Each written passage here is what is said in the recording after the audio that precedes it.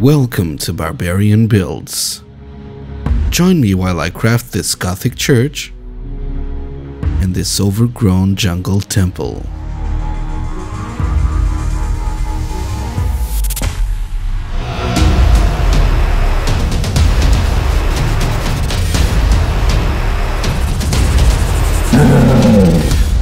First of all, allow me to excuse myself for not showing you the whole build, but I started these while isolating for health reasons and wasn't in any condition to show myself on camera.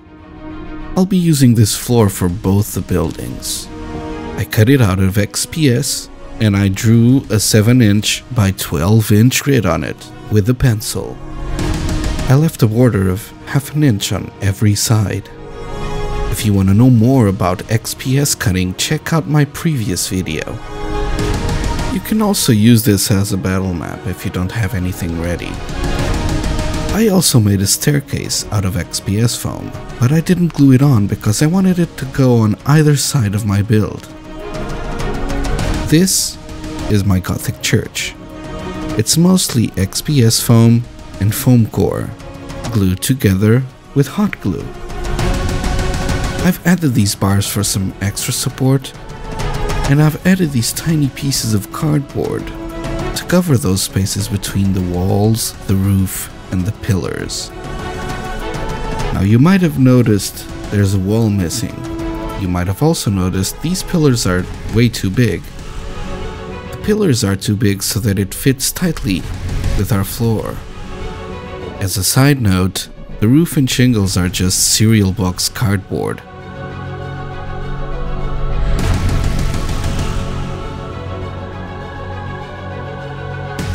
And as you can see, I did not forget that extra wall. It's just that I build things with gameplay in mind. When players say they want to enter the church, you just remove most of it and leave that back wall there, so they still feel they're inside the church. On to our temple. This is our back wall. The side walls have these windows, and the ceiling is mostly destroyed. I've made these inner walls to have two separate rooms inside the temple. Two small stone slabs hint the players where the doors should be. And this is our front wall. The same staircase fits perfectly on our front wall. Once I told a couple of friends I was doing these projects, they volunteered to make some props. Their Instagram account link is in the description. So they made these Gothic candelabra,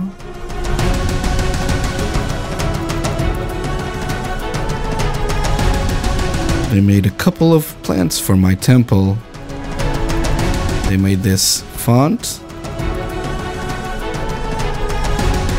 and most importantly, they made these beautiful stained glass windows. Again, you should really check them out. They make all sorts of stuff from polymer clay, foam clay, and resin.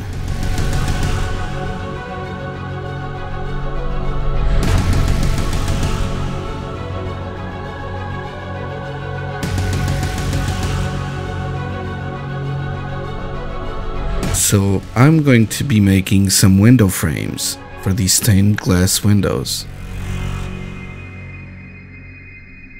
These will be made out of foam core, just like our walls. You'll want to use the cheapest foam core you can find so that the paper part peels off easily.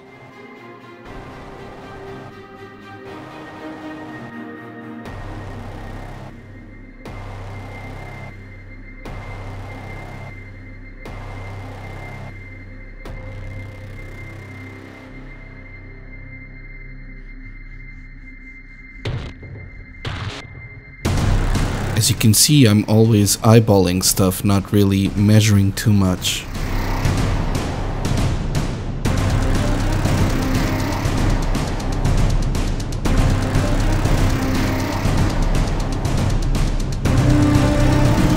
Now you might notice that I'm cutting the bottom part of the window frames first. And I am doing so to make it easier on myself to cut the sides.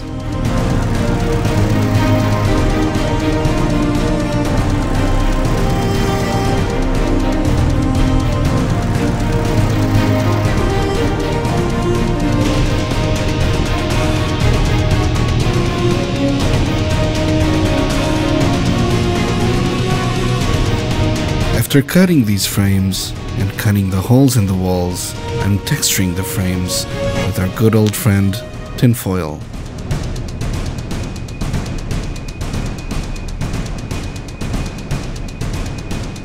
I will also be drawing with a pencil the bricks on these frames.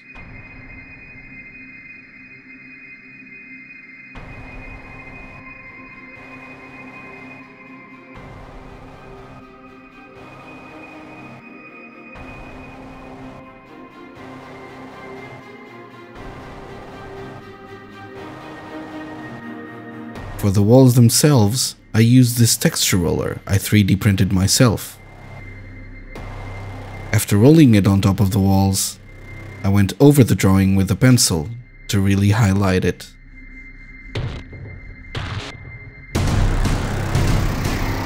I stuck the window inside the hole and I glued the frame on. Gluing the frame will keep the window in place. This window has a frame on both sides, because both sides of this wall will be seen by the players. This is not true for the remaining windows. Having a frame on the outside of the building will be enough for the others. For the rose window, I cut it in half, so that again, I make it easier on myself to cut the round part on the inside.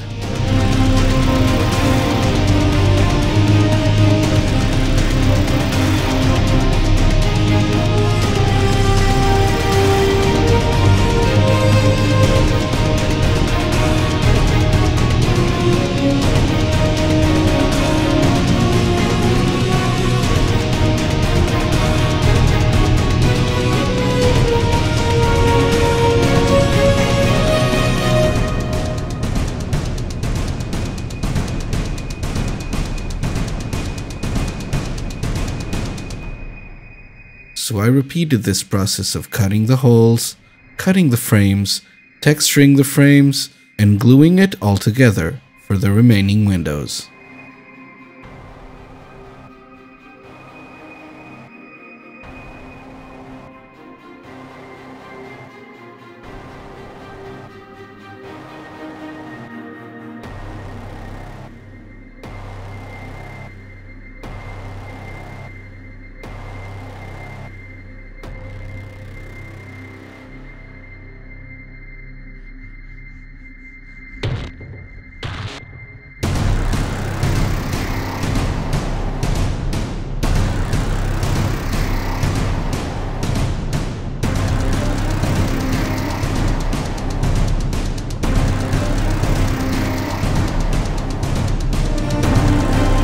After all the windows were in place, it was time to use our totally not sponsoring this video friend, Podge.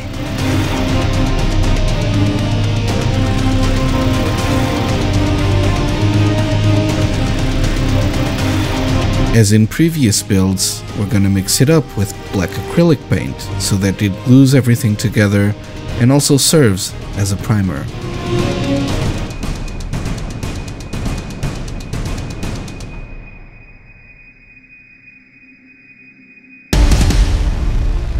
Allow me to remind you that this mix has to cover every part of our build. So this might become, as it was for me, a long and tedious process. I just had to make sure I didn't paint the windows, and if I did, which of course I did, I just removed the paint with a small wet paintbrush.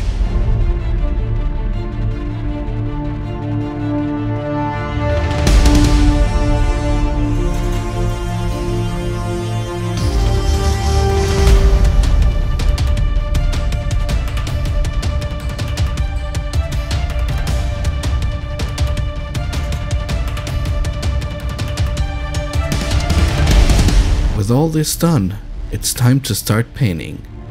I'm going to start off with a very neutral gray, just black, white, and a bit of silver for that extra shininess.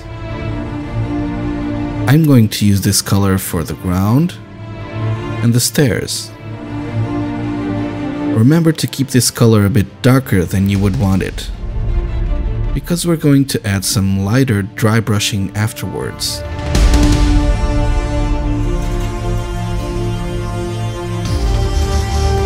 I'm going to add some ochre yellow to our neutral gray and use that for our church's walls.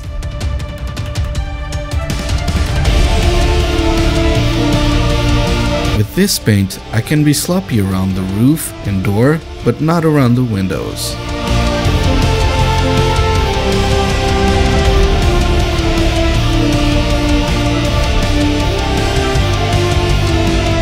I've added even more ochre yellow and a bit of burnt sienna to make the stone for the temple.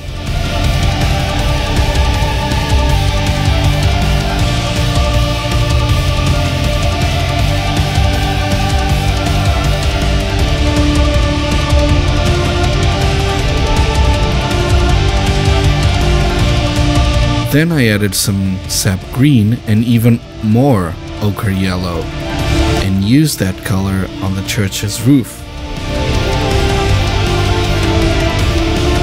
I wanted the church's roof to be something like old copper.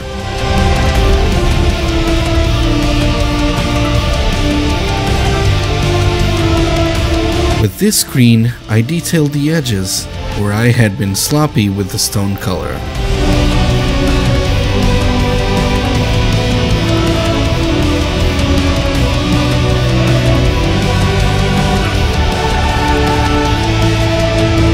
Finally, I painted all the doors with a burnt umber color.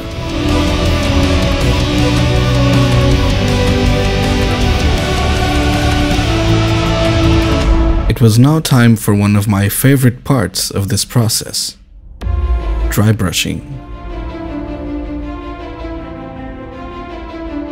You can check out my previous video for further details about this technique.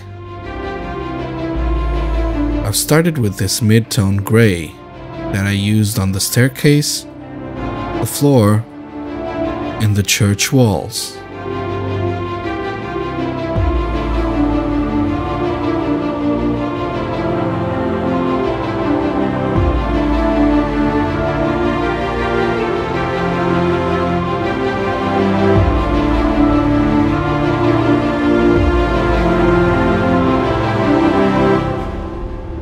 I mixed up some ochre yellow and some silver, and I used this to dry brush the church's roof, further highlighting that it should be copper, as well as the whole temple.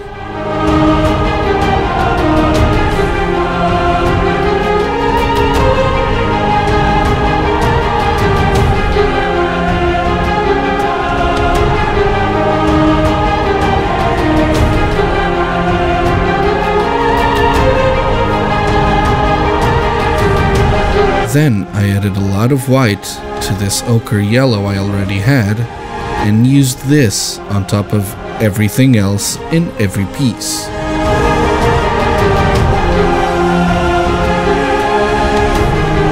Keep in mind this last layer should be highlighting mostly the edges and be done very lightly.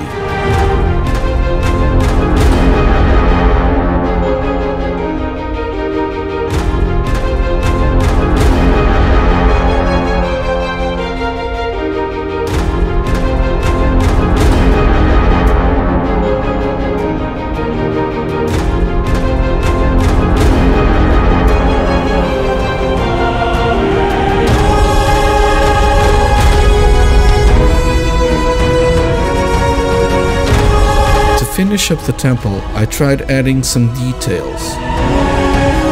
I had this Christmas decoration moss that I added to some of the windows,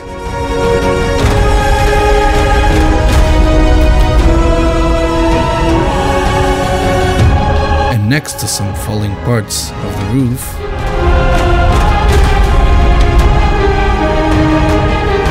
And I also added some train modeling plants to some of the corners.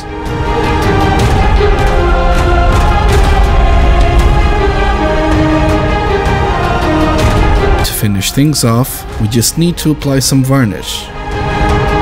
Don't forget your protection, keep your distance, and remember that it's best to do several thin layers than one very thick layer.